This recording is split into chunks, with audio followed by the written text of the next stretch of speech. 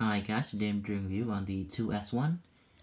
There's a plastic turret, metal hull, and rubber tracks. There's the Russian Navy flag on the sides and in the front. Turret can rotate, but not all the way because the corners of the turret bumps up against these domes right here. It's a very nice model, but unfortunately the main gun cannot elevate.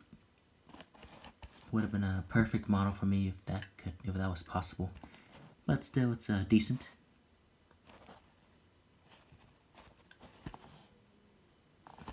It's one of the few self-propelled guns that can be amphibious, which is a pretty rare feature for the vehicle of its type.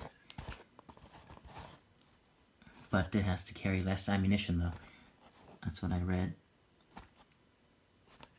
Let's compare with the 2S3 and the M109.